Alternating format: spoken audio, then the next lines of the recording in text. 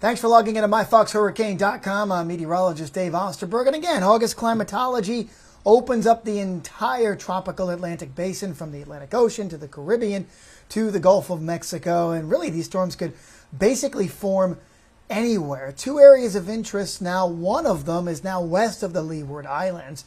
And given the fact it is so far to the south, it looks like it'll continue on that pace right through the Caribbean as well. 60% chance for development in that. And then the one off to the east, it's maybe a couple of days away from the islands. That one really bears watching because it looks like it's trying to get better organized already. And again, something the computer models have picked up on as well as that continues to move toward the west-northwest as well.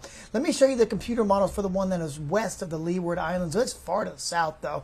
That's South America right there. So as it continues to work its way across the Caribbean, yeah, it has the potential to develop and then heading somewhere perhaps into Central America or maybe the Yucatan Peninsula in the long term. Again, we'll watch it. Also, this one here, moving west-northwest at about 15 to 20 miles per hour. This is the one we got to keep a real close eye on because not only are the computer models developing it, but they're bringing it through all the way through the islands as well. So this has the potential to continue to strengthen and then head straight through all of these islands as well, beginning with the northern Leeward Islands and then going through Hispaniola, Puerto Rico, and so on and so on. But again, you're also talking about a system that doesn't have a low-level center. So these computer models aren't centered on one spot.